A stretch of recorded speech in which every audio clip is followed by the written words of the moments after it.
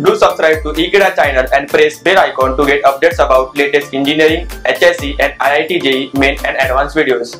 Chapter some basic principles and techniques in organic chemistry, and we are doing the topic determination of the phosphorus in an organic compound. Hello friends, in the last lecture we have studied about how can we determine the percentage of the phosphorus using both the methods, that is using the ammonium molybdenum phosphate and the magnesia. And now we are going to do a numerical which is based on among those two. So let us understand that how can we determine the percentage of the phosphorus that has been present in the organic compound.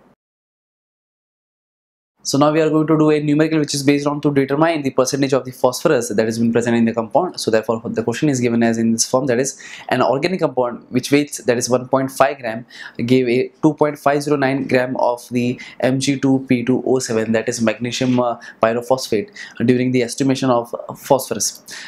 We have to calculate the percentage of the phosphorus if this is given as, that is Mg2P2O7 is given as having a molecular weight of 222 gram per mole. So now it is very easy to calculate. So the first thing that we have to do is we have to write the given data. So therefore the given data is the mass of the organic compound. So therefore the mass of the organic compound can be written as small m, and that is been given as, that is 1.5 gram, and that of the mass of the Mg2P2O7, and that is what we have calculated. So therefore we could name it as mass m1. So therefore that is been given as, that is 2.509 gram, and that of we have to calculate, and moreover we have got the molecular mass also. So therefore the molecular mass of magnesium pyrophosphate, that is this one, that is given as 222 gram per mole.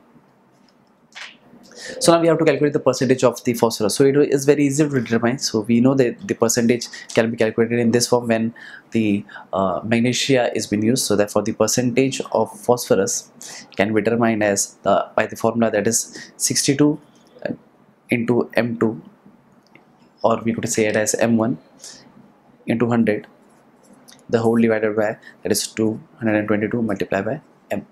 So this is what we have got to know, where the M1 it stands for, or we could say in this manner also, that is 1 mole of that is magnesium pyrophosphate is weighting of 222 grams, and that is it, and that consists of 62 grams of phosphorus. So therefore this is the formula that we, from where we could calculate. So the thing that we have to do is we have to substitute the value.